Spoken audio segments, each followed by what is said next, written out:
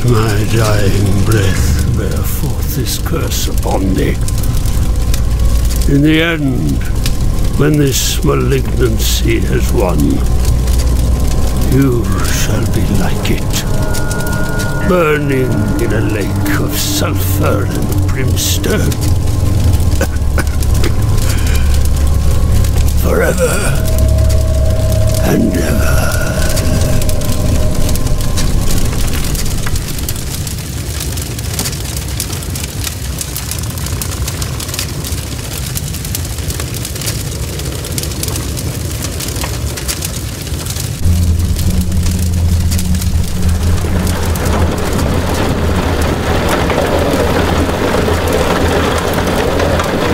Case of Sincere Manor. I was in the twilight of my venerable career when it first came to court.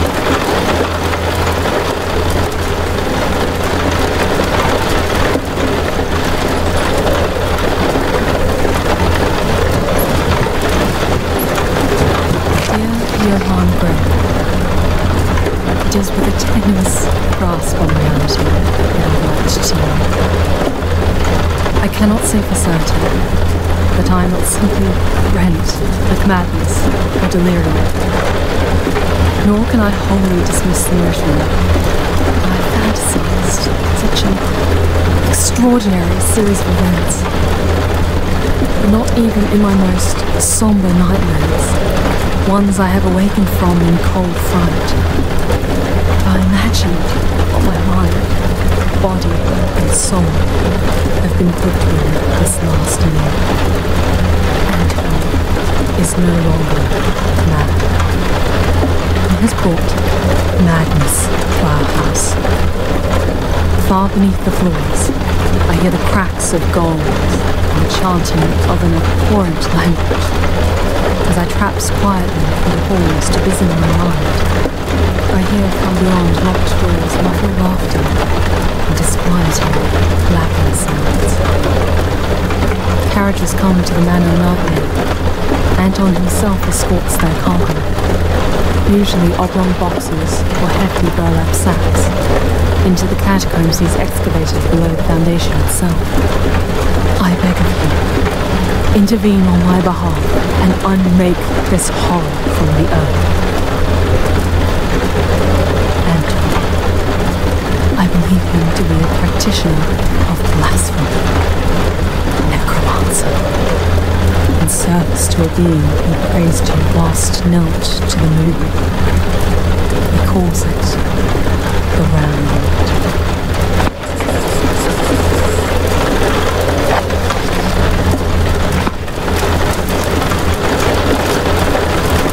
Your words were brief, cunning. Resolved to survive was good. But now I understand. Surviving wasn't too much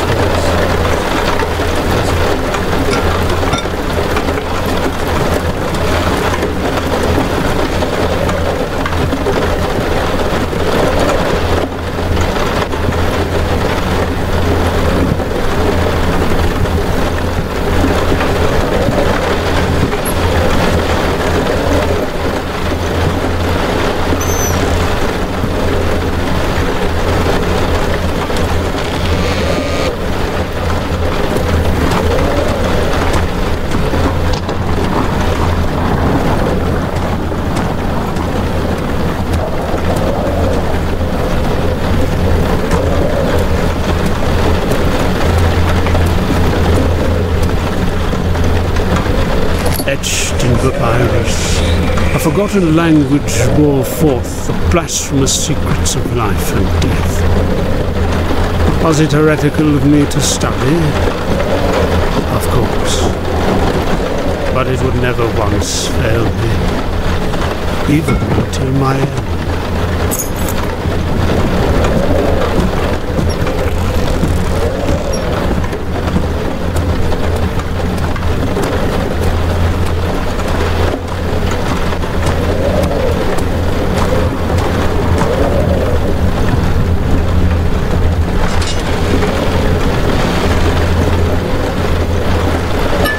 emanations that crawled beneath the manor no doubt drooped in ravenous anticipation to my arrival.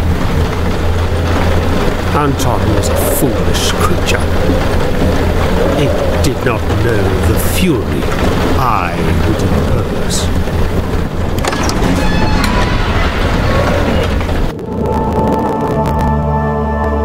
The first time I laid eyes upon Saecia, I felt overcome by an insidious aura, as if the manor itself was regarding me with contempt. One of Anton's famous revelries had found its way outside. For weeks, the attending sycophants would ply for political sway with the Baron.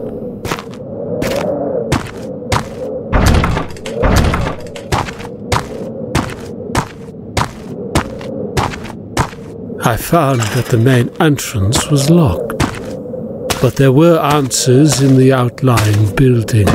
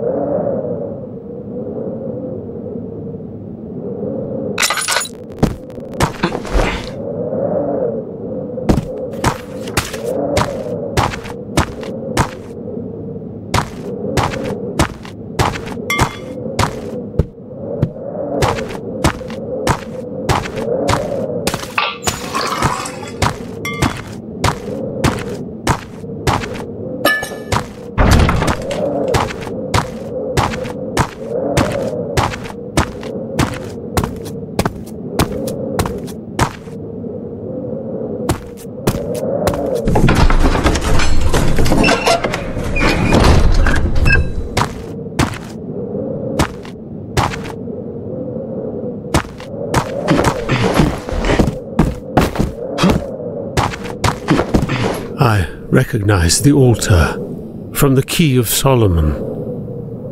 They were bound messages, displayed for the one invoking the ritual on the altar.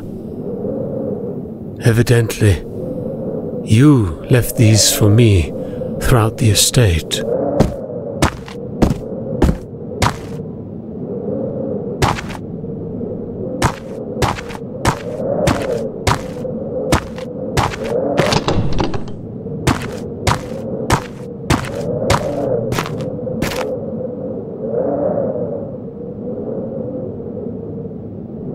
With the words recited carefully, I was transfixed by a perplexing feeling, like a dream that I could control.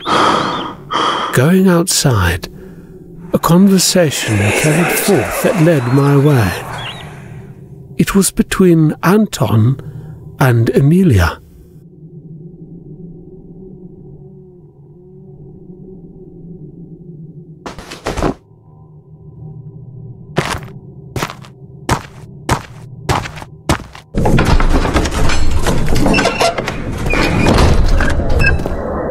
Tell me, dear, why have you been tense this evening? What do you suspect of me? Who are these people? They're not local. I thought this evening was to celebrate our marriage. So where are our families, our courts, our friends? These are an envoy of private individuals. From far-flung lands they've come to indulge in a particular fascination. One that is mutual. Our marriage is dear to them too. Don't worry. Although, maybe not for the reasons you suspect. Enough. I don't want to hear about this. Good night. Oh, my love. Soon you will understand.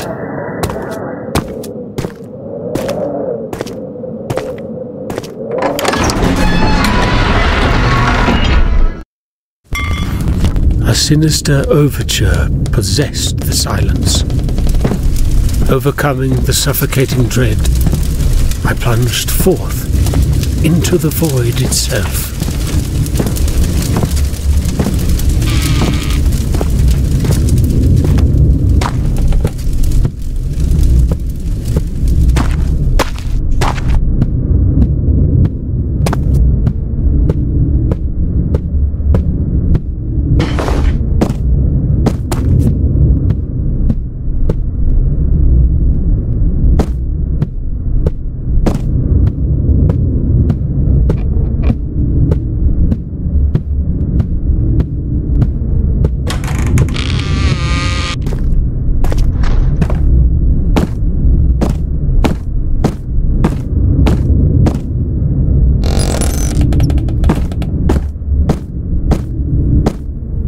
felt a mournful presence in the suits themselves. It was only later that I discovered why.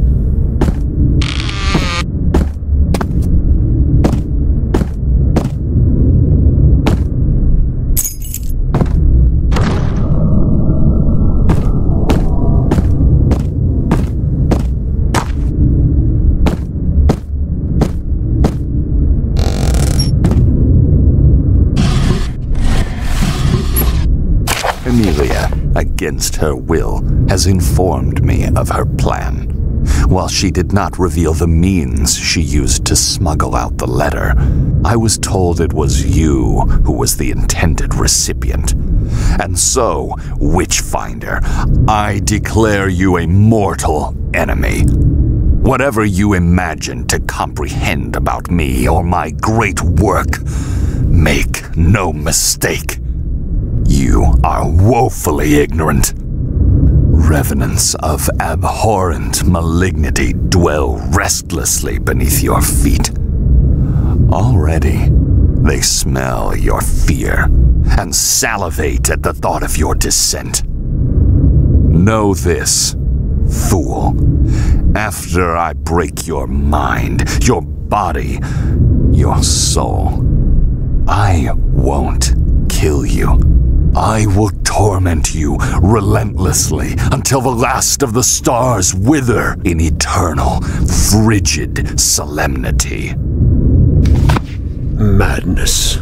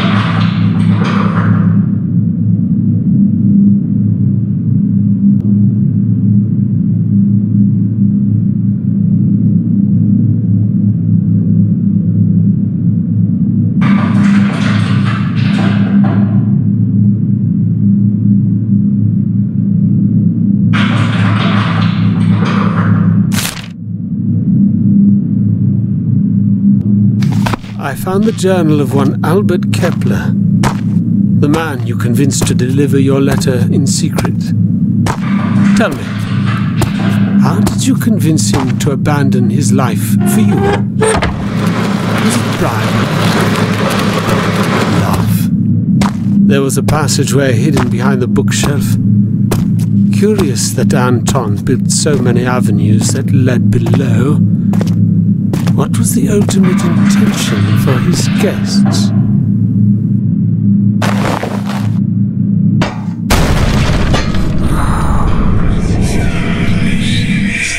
And so, I fell into the ravenous jaws of Cycia.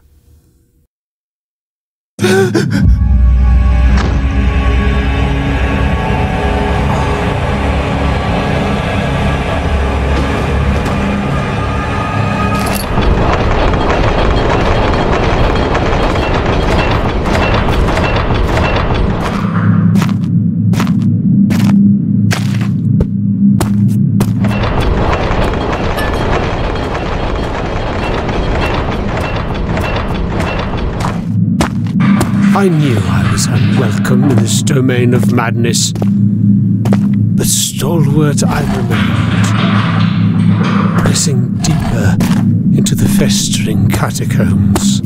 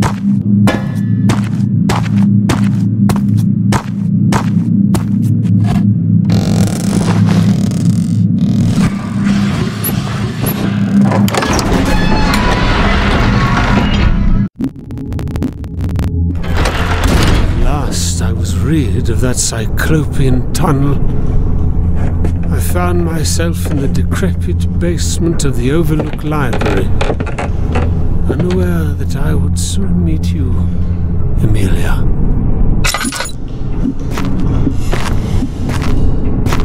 Each of the tomes bore a revolting subject matter.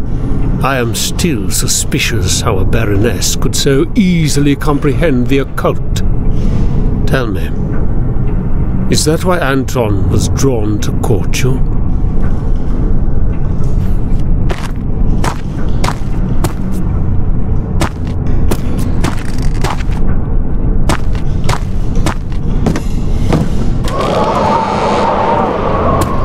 Who goes there? It is Johan. I received your letter. Where are you? I'm over here. Johan, thank God. I need your help getting out of here.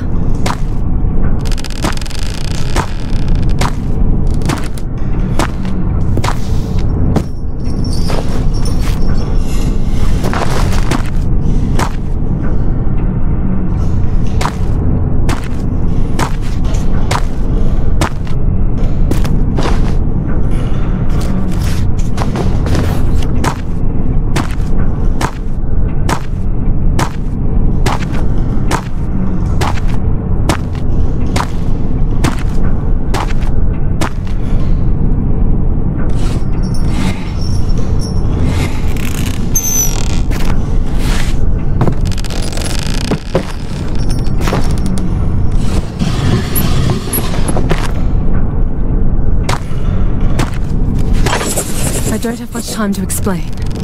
Anton has sealed me within this library as punishment for disobedience. I was in the cellar, preparing a ritual to free myself, when one of his damned servants was sent in here to keep an eye on me. I fled into my study and locked the door. I need you to finish what I started. That way, we can both be free. My aim was to remove his incantation against me. To complete this, you'll require a few of the tomes around here. I left one in the cellar. The other two are near the historical chamber upstairs, I think. I remember I accepted your proposition. I would complete your ritual. Such a fool I was to believe your intent was pure.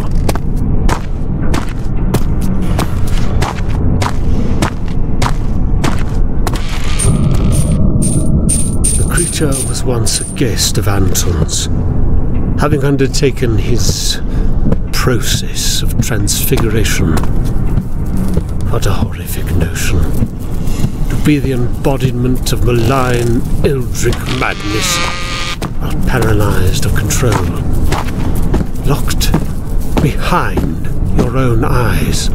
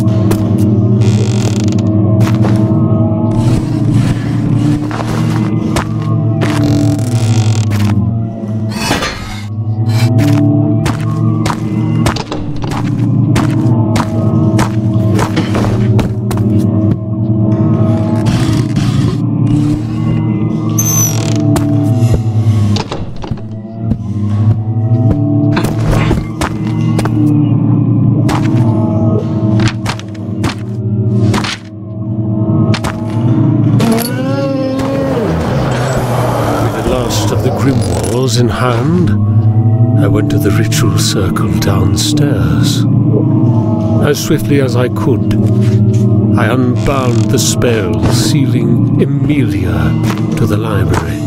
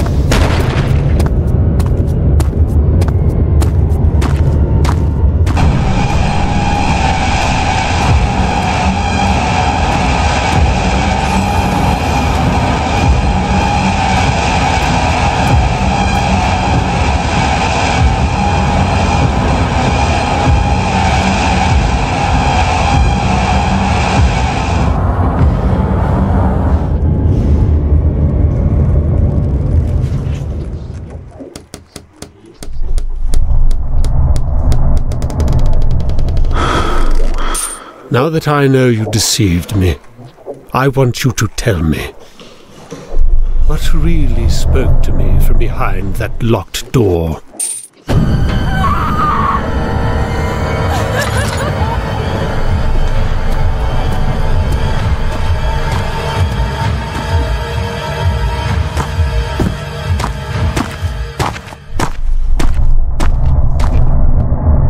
The room was dark, permeating with an unnatural energy.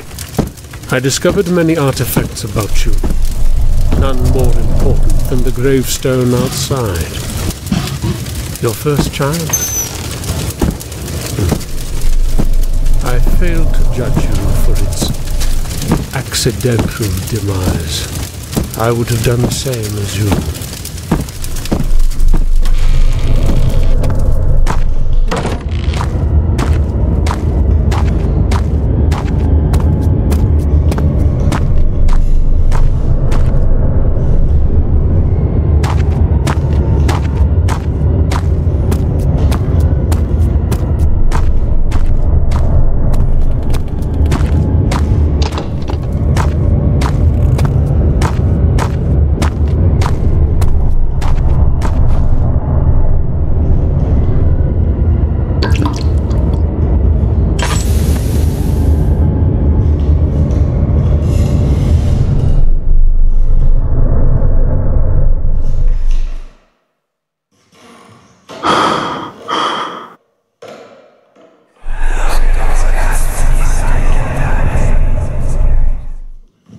As I meditated above the tombstone, I felt my consciousness transform into a fleeting dream.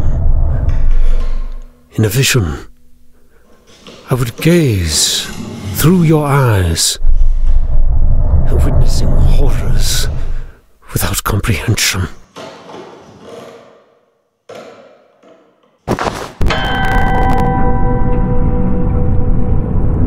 April 19th, 1836.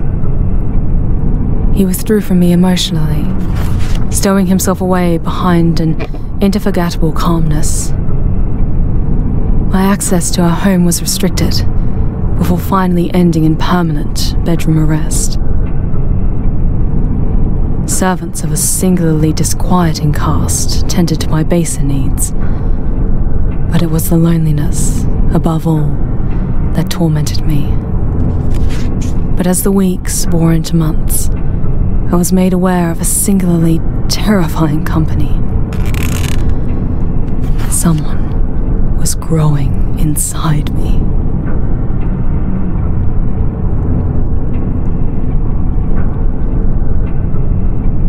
He was stillborn. Why did you do this to us?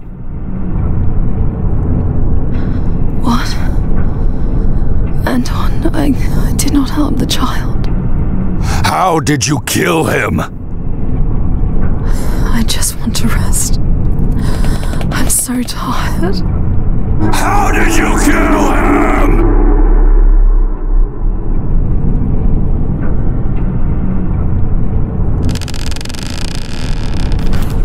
In the months after the miscarriage, Anton fled the manor and abandoned me to walk these halls alone.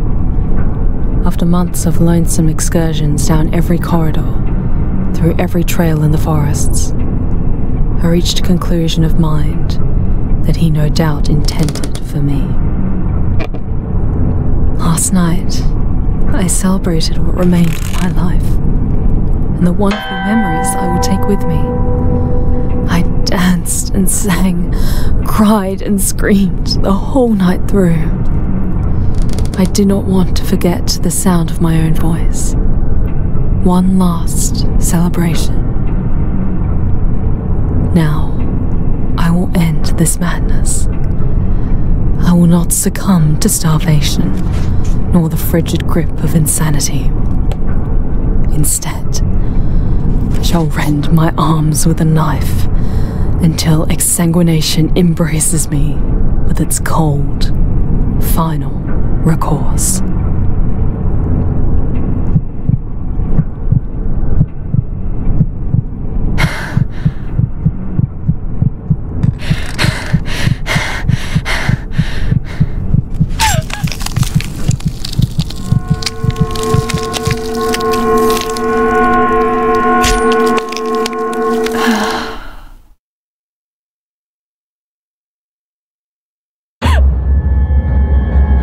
Amelia.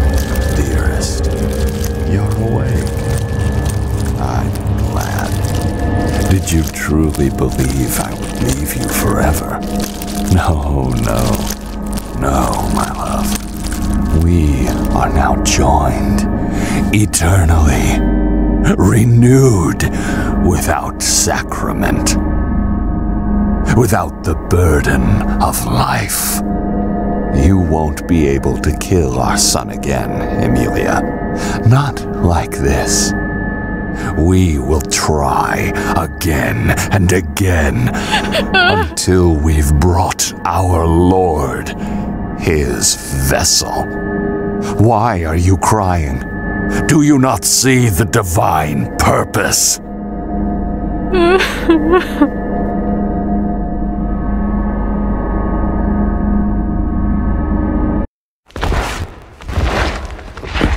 Your incantation left me unconscious, only to be discovered by Anton's lurking servant.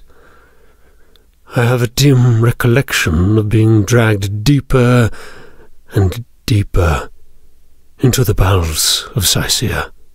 I came to my senses in pitch blackness.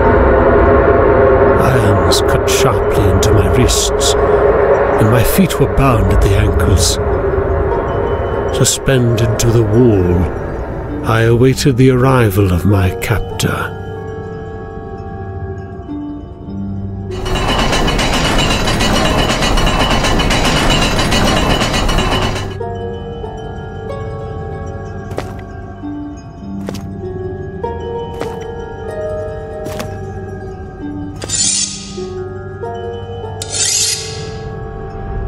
Johann, we meet at last. Welcome to my home. Welcome to Sicea. It is a curious thing to be found in places not known. Tell me, how did you discover my secret? Who told you of my particularities? Surely this will help you remember their name.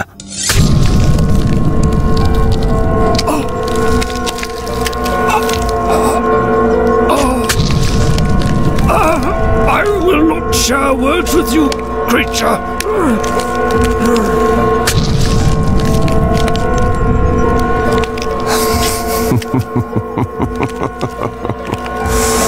No matter. In time, you will reveal all to our Lord. Good night, Witchfinder.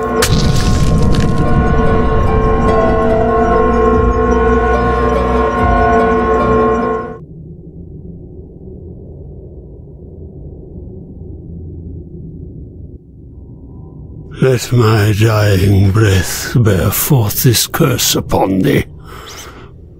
In the end, when this malignancy has won, you shall be like it, burning in a lake of sulphur and brimstone, forever and ever.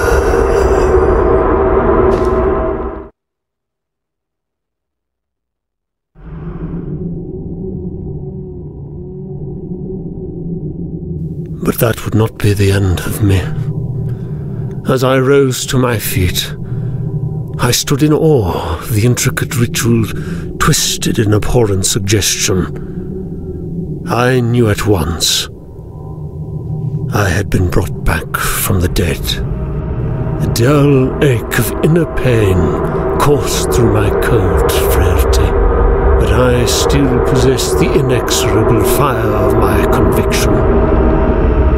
He should have buried me in cement if he ever desired victory.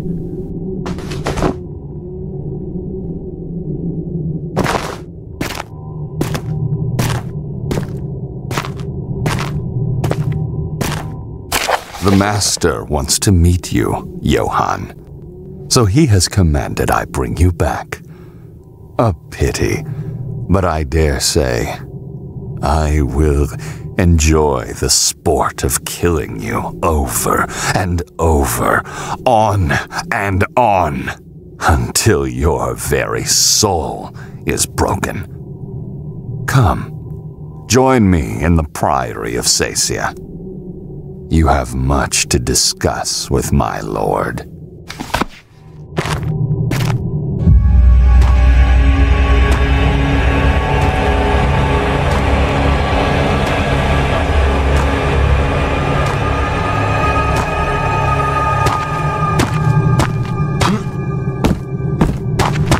I resolved to destroy Sacia in the only way I could. The room I was held in had a powerful divination ritual.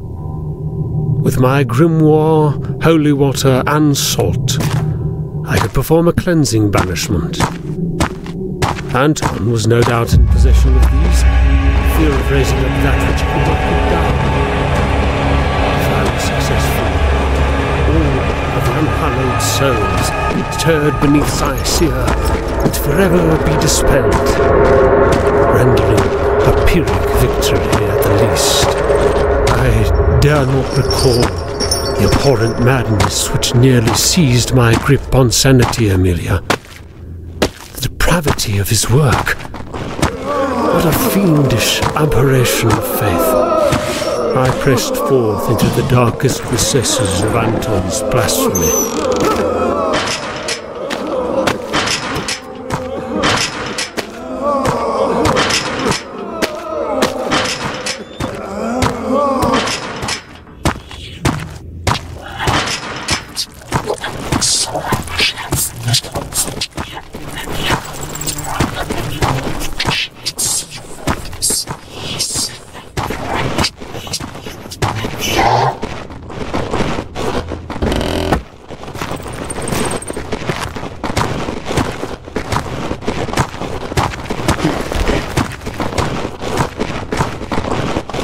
After traveling the abyss, I finally found what I was looking for. I steeled my mind for the journey remaining. I thought of home. I thought of eternity. Called my name.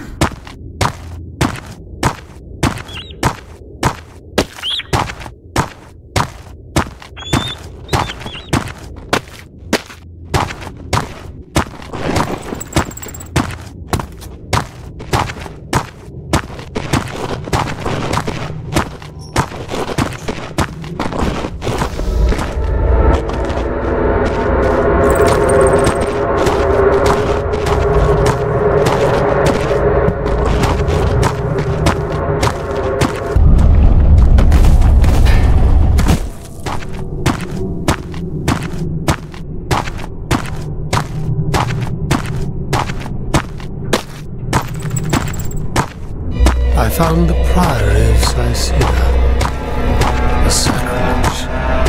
It held blasphemous tomes beyond even my own comprehension.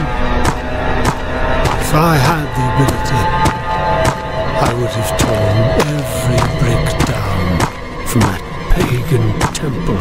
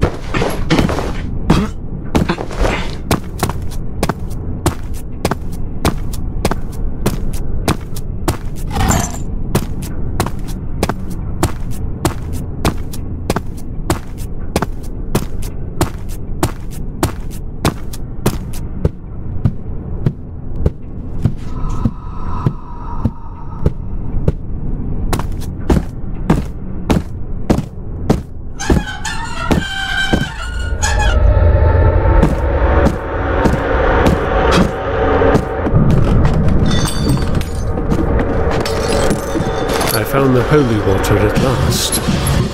I crept out of the priory with only a few tasks left.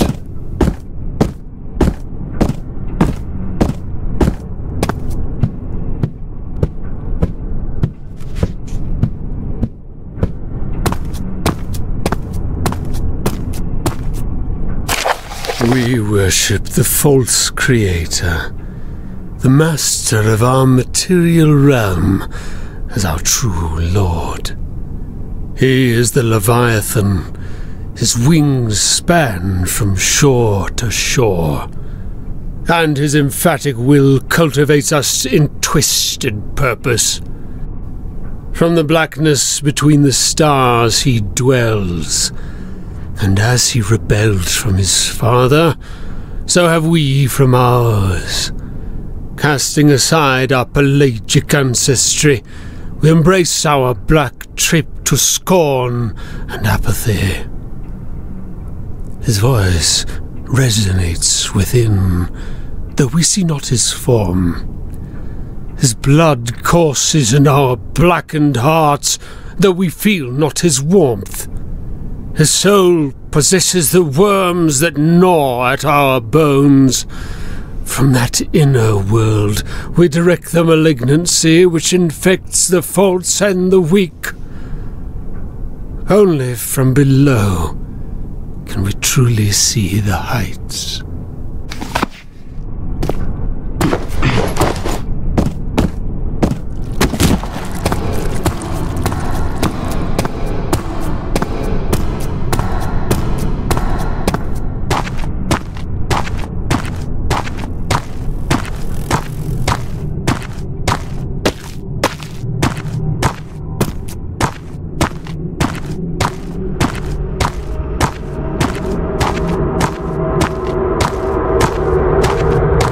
Turning back to the ritual chamber of my rebirth, I heard a brief interrogation between Anton and an unknown supplicant.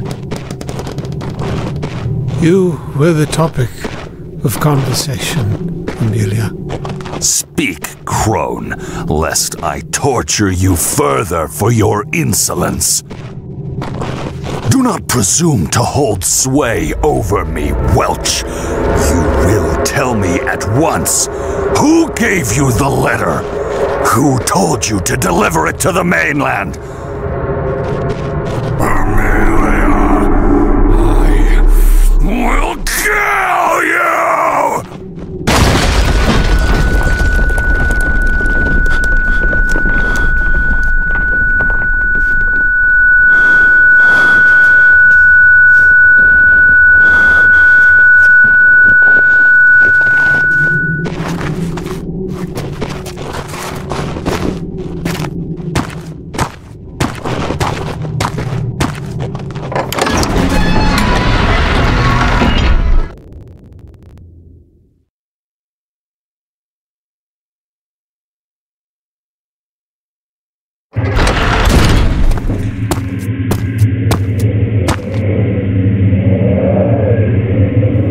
Mangled beneath the antediluvian wreckage, Anton had succumbed to a fate twisted by his own hubris. A fitting demise for something that believed it could betray the wishes of a demon. I feel thy presence, Witchfinder. Gaze upon your rotting trophy. Hold your head high in victory.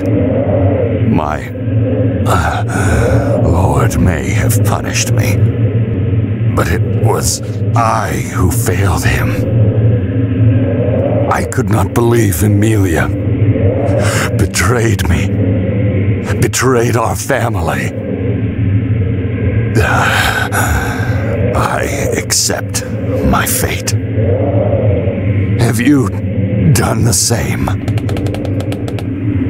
There is no victory here for any of us. You've bound our souls to eternal damnation. You will rue the day you sold yourself to that abomination.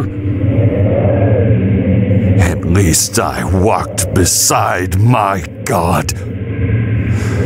You will be enraptured to his frigid, eternal tomb. Divinity is an infection spread through the air by the poisonous tongues of lost men, bisected between truths stolen from older beliefs and outright fabrication. Your exalted mythos was groomed and pruned and manipulated throughout the course of time. From those untold aeons before man first crawled, lie the lost secrets that only the dead can remember. And I studied them all. I've cultivated a thread dating back thousands of years, before the Nile split and before the first bricks of Memphis were laid. I became enraptured by a horrifying proposition. A moral sacrifice that crept between the gates of my imperial mind, when only such things can, in my quietest dreams. I raised the dead and plied their terrified, agonized minds for the answers I sought. I was in relentless pursuit to make contact with a singular being, the voice of the void itself. I knew it was still alive, without ego, without purpose. A cataclysmic maelstrom of unreality, beckoning me to grant it access, to reconstruct the banal restrictions of my reality. It called itself the Ramlord, Lucifuga. Enough, creature. I will not stand to listen to your blasphemy. Before I draw my last breath, I will burn everything to the ground and purify this unhallowed crypt. The abhorrent madness from out of time has seduced you, but I will trap it forever in these Stygian catacombs. Have you any last words, Baron?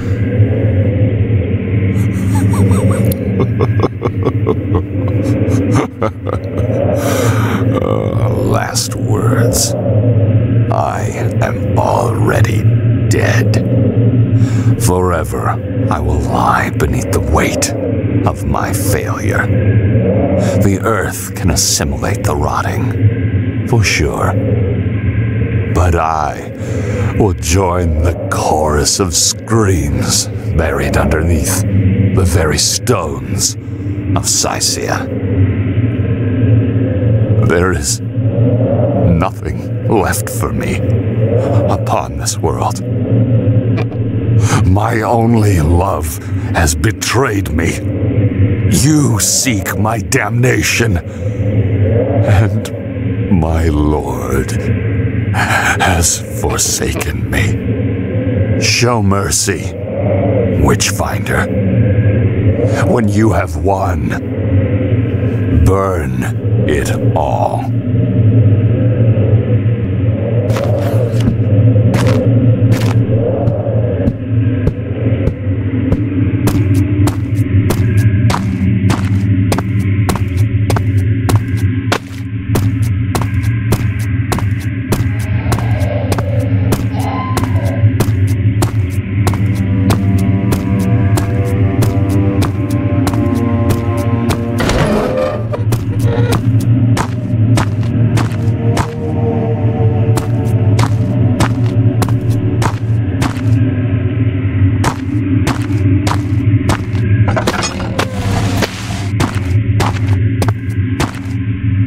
Soaked from the evening storm, and shivering from the morning frost. His frail and broken visage stood trembling before me.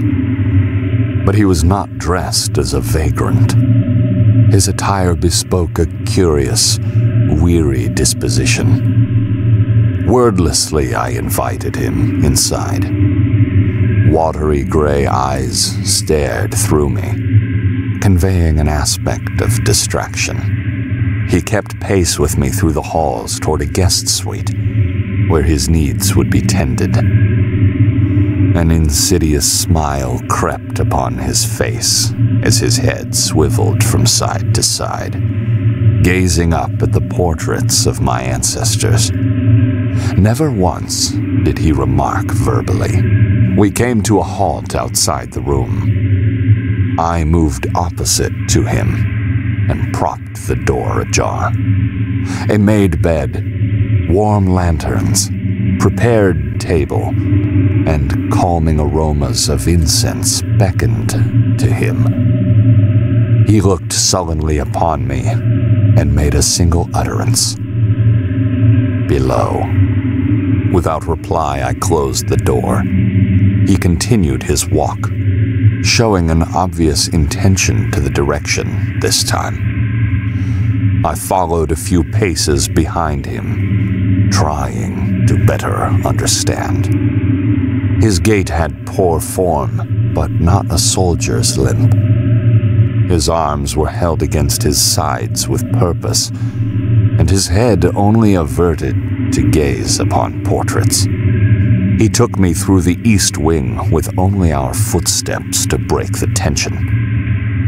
Reaching a main junction of stairs, he paused briefly before disrobing. The frayed cloak of maroon fell, revealing a maimed and bandaged frame. The tattered scraps of cloth belied the horrific quantity of scars he possessed.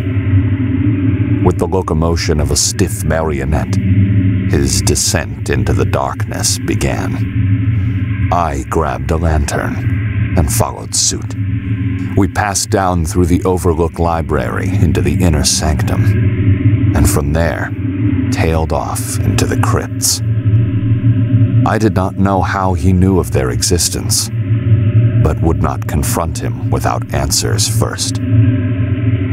With only the sting of my lantern light to pierce the miasma, I crept forward in an attempt to keep up with the traveler, whose stoic march continued, undeterred by any obstacle or sense. We reached the inner bowels of my art. Digouts, holes, and vaulted chambers dedicated to the nuance required for the interrogation of the deceased. We reached an older room, knee-deep in the ashes and bones of the ones who bore no more use to me. The traveler got down to his hands and knees and began to dig feverishly in the carnal remains. With abandon, he tossed various limbs and protrusions into the air behind him. I stepped out of the way and extended my lantern to observe with morbid fascination.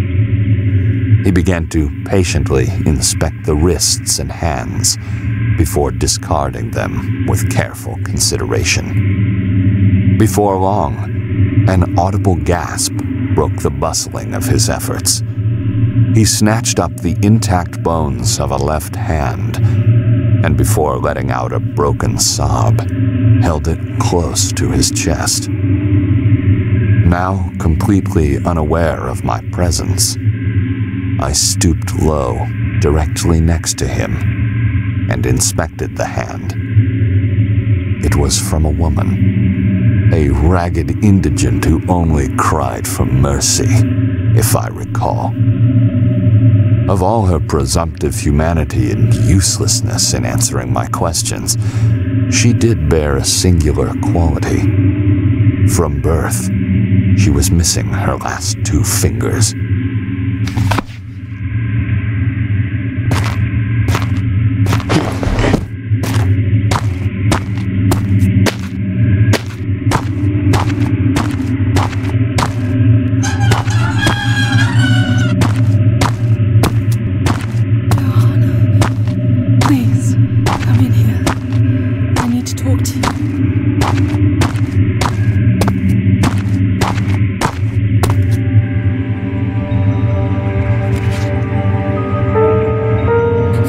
moved my arms, my legs. I was powerless to stop it. You know what I must do. Please, just make it swift.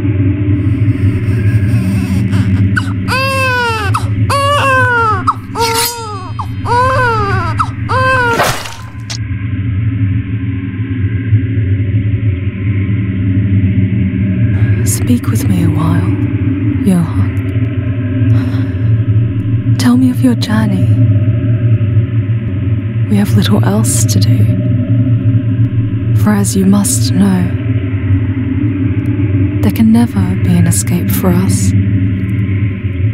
Cecilia will degrade into a dilapidated ruin, a curious study of a family vanished, and a manor abandoned. But we will never be found.